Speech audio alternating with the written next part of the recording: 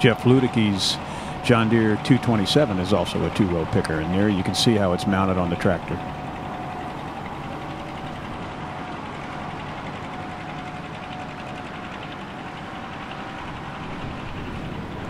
I had a chance to talk to Greg Linder about the event. It's kind of neat. It's fun to do once a year. You got to go over to where the sheller's running and see that now. Yeah. We came by earlier and this sheller was running. That was good. Yeah, it broke down, I guess. All of this stuff's a little on the tired side. You know, everything don't work perfect, but it works pretty good for as old as it is.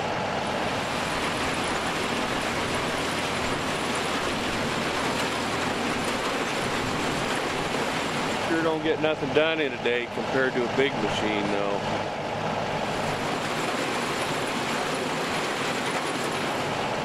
A lot of people in this area are interested in old machinery, so you can get a pretty good crowd of guys together for something on a nice day.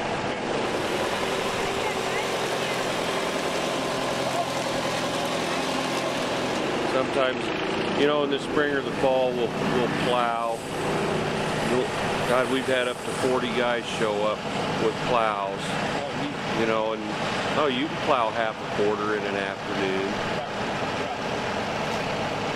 Plowing and this and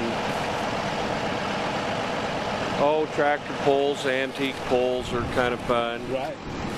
This is it's all different machines you guys have here. Different brands. Yeah. Different ideas.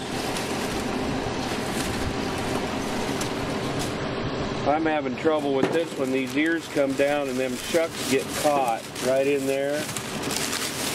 And then it'll start backing corn up into there and it won't feed on down. Okay. Then you just got to stop. Eventually they'll work their way out of there.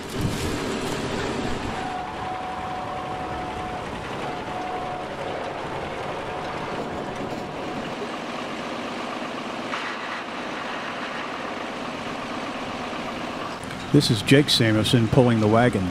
The only difference between then and now is this wagon is full of ears of corn rather than kernels, and it still has to go to the sheller.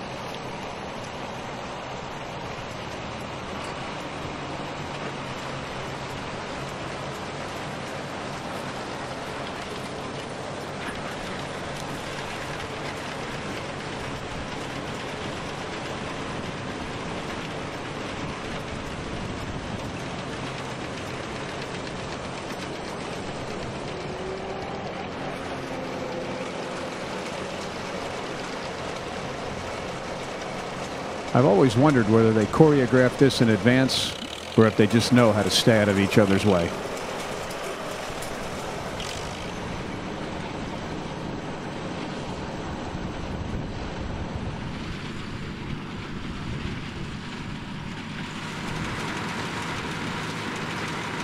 Here's John again, pulling his two-row new idea picker and a wagon.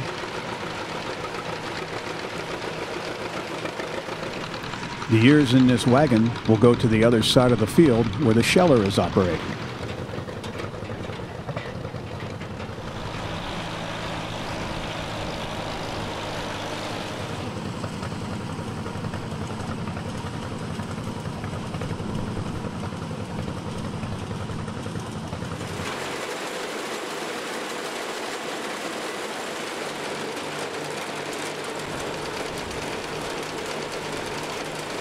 Comparing old machines to the new machines, Greg Linder told me these machines did a pretty good job.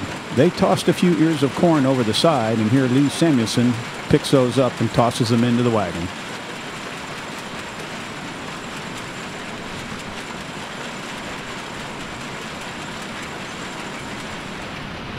With Alan Samuelson driving and Ty Samuelson in the wagon, you can see there are a few generations here.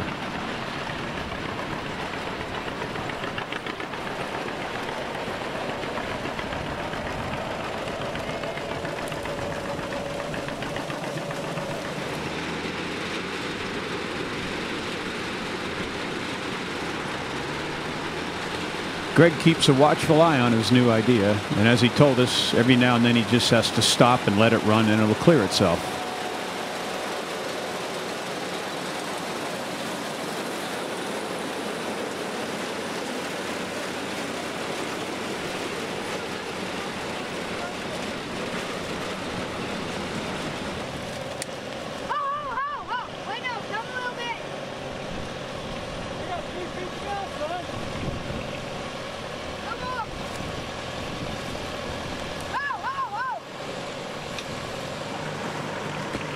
Young Ty told my wife that next year he'd be old enough to drive the tractor, and he's looking forward to it.